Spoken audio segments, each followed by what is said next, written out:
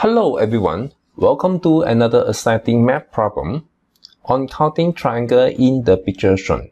For your information, the outer polygon is a heptagon. Before we uncover the solution, I encourage you to hit the pause button, grab your pen and paper, and give it your best shot. When you're ready, feel free to share answers in the comment. Then we'll explore the solution together. Let's get started. For counting triangle in general, people give the following step. First, let's find and count all the smallest triangles which do not have any other triangle inside them.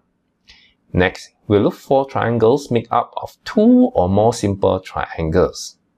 Then, let's identify triangles that form from overlapping line. Next, we also count the largest triangle that span the entire figure or large portions of it. Finally, we add all these triangles together for the total count.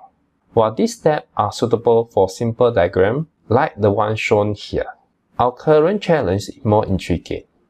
It's all too easy to fall into the trap of double counting or overlooking triangle due to complexity of the figure.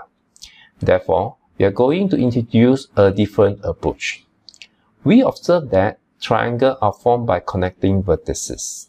For any three distinct vertices, there is a unique triangle. Therefore, using combinatorial mathematics, we calculate the number of possible triangles by choosing 3 vertices from 7, which expressed as 7 choose 3. This calculation yields a total of 35 distinct triangles. Considering set of 4 vertices, each set can form 4 distinct triangles. By selecting 4 triangles from the 7 of the heptagon, represented as 7 choose 4, and multiplying by the 4 triangles each combination used, we arrive at a total of 140 triangles.